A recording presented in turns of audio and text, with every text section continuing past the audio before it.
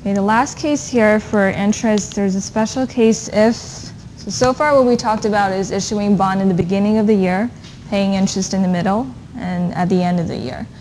Now sometimes companies may be borrowing money in the middle of the year.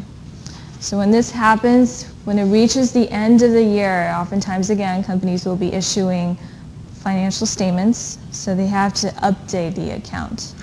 So earlier, all three cases, we assumed that the issuance starts January 1st, interest is paid off either July 1st or June 30th, and then the second half of the interest paid December 31st. So there wasn't any cases of adjustments to be made. So this is an example if the issuance doesn't happen just on January 1st, it's on whatever date that is in the middle of the year. And when it reaches the end of the year, we don't have to pay money to creditors yet, to bondholders yet, because it hasn't reached half a year.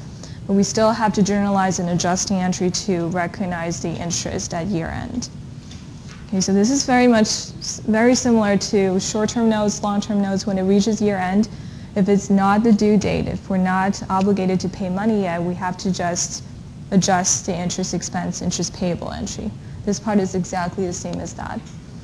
Okay, so assuming that the first entry here, assuming we issued a bond October 1st, and what happens in this first entry is when it reaches December 31st, we want to recognize interest expense for just 3 months. Because we issued it October, so we have a whole October, November, December. But remember, we only pay interest to bondholders every half a year. So if we issue the bond October 1st, we're not paying the half a year interest until the following year, March 31st. But when it reaches this year end, we have to accrue the entry that has been accumulated on the bond because we want to issue financial statements. So we want to update the accounts. Okay, so this journal entry is what we're trying to do here, accumulating interest on the bond that was issued in the middle of the year, not in the beginning. So here you see that interest expense, interest payable, discount on bonds payable, you don't see cash here because we're not paying cash yet. We're paying in next year when it reaches half a year later. So we have interest payable here calculated by the face value, still $100,000, times the interest rate, 8%, and then for 3 months only. Okay, so this is the interest that we owe to bondholders, but since it's not the pay date yet, it's just considered payable, not cash. You know, always at the time when we adjust any part of the interest, we also take care of discount on bonds payable. So this case here, we only amortize discount on bonds payable for 3 months, for $50 only.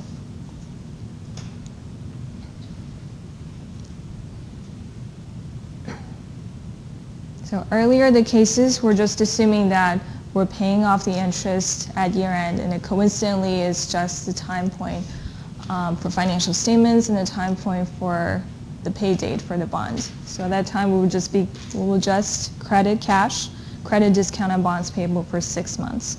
This is a case that we only accrue interest for 3 months, and it's not the pay date yet, so it's considered payable, interest payable for 3 months.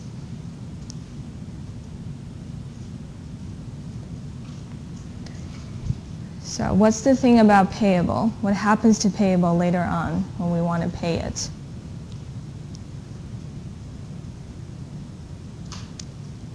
The reason why it's called payable is because it's a liability and later on we need to pay it off by cash, right? So this part, interest payable, the 3 months here, will be paid off when it comes to the pay date for bonds interest, which is another 3 months later, because we only pay interest every half a year. So when it reaches March 31st, that interest payable, $2,000, will be reduced, and we're also paying an additional 3 months of interest for January, February, and March. Altogether, 6 months of interest we're paying on the pay date, March 31st. Okay, we're basically just reversing that interest payable. We're reducing it because now when it comes to the pay date, we're actually paying it by cash, 6 months. And then since we consider 3 months of discount on bonds payable last year end, we only have an additional 3 months of discount on bonds payable to consider here.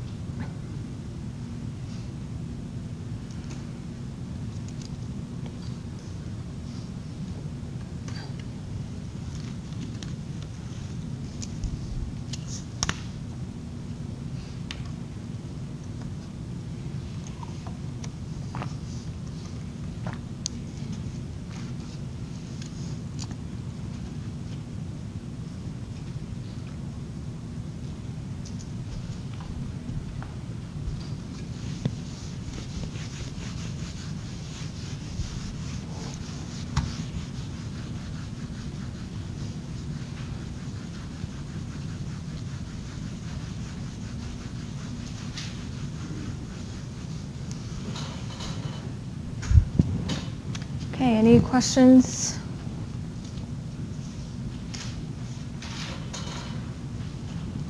Now, if I change this problem to the issuance date is November 1st, what part would change here?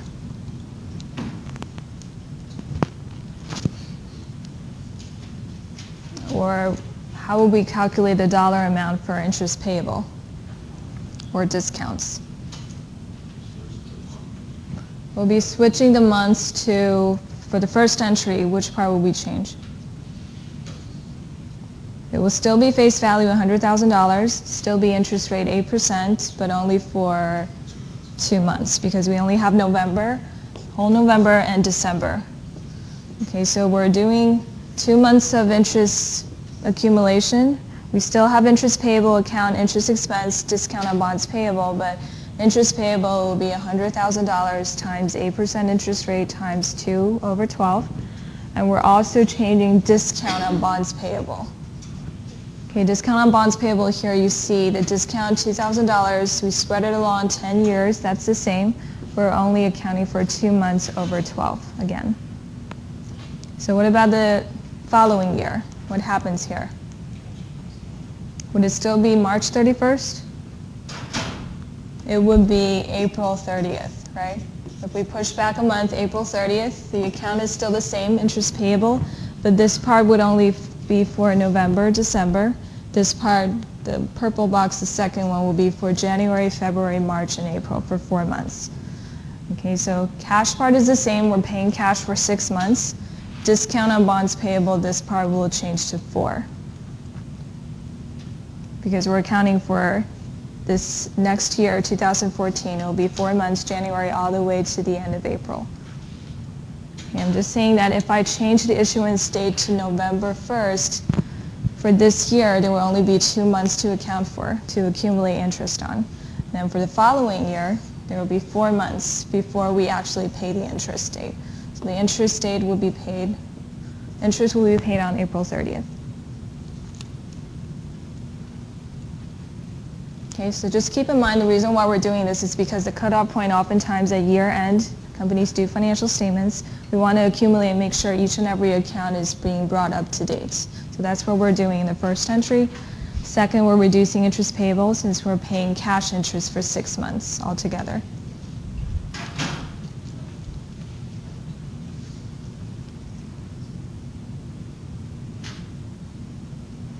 Okay, let's